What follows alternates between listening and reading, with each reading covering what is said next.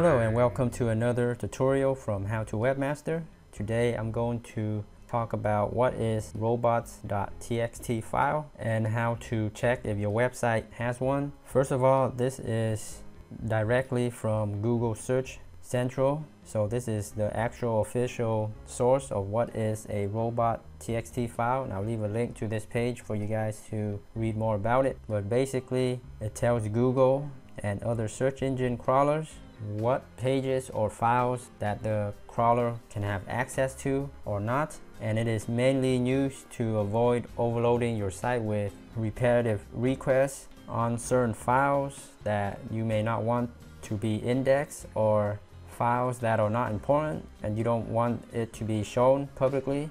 You rather have priorities of these search engine spiders and crawlers to access to more popular pages rather than having them spend time on media files, for instance.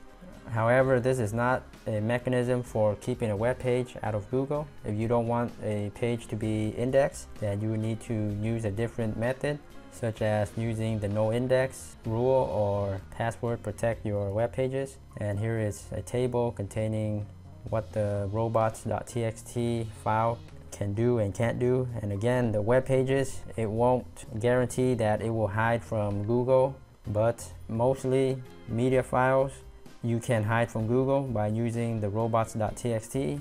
Okay, now how to check if your website actually has a robots.txt file. Here's a free tool to check your website, freeseo.cloud. I'll leave a link down below. When you come here, enter in your website, and if your website has a robot file, robots.txt file, it will show up. If not, it will give you an error right here. And here's another example of a different website. And this is a very basic robots.txt rule. Very basic. It has a sitemap at the top, giving it priority, and then what is allowed or disallowed right here, some of their APIs, and a verification email page. So this tells the search engines to don't worry about these files or folders. Don't spend time crawling these, but actually spend time on the sitemap. And let's look at a more complicated and advanced robots.txt rules. Right here, ebay.com. Here's a very comprehensive list of rules that tells the search engines what to do or what not to do. So they disallowed a bunch of files and scripts, and here are some that are allowed and what is not allowed. And they have separate rules for Bing as well right here. So this is something very advanced for big companies, big websites, and rules for ad bots from Google. And again, sitemaps, they give it the highest priority. And here's the raw text. Okay, and this is basically how you can check your robots.txt.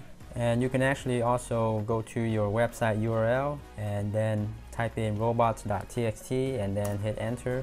You can also see the robots.txt file this way as well. So either way, that's how you check. Okay, thanks so much. I hope this helps. Be sure to subscribe to my channel, How to Webmaster, for more SEO and internet marketing tips, tricks, and tutorials. Thanks again, and until next time, happy marketing.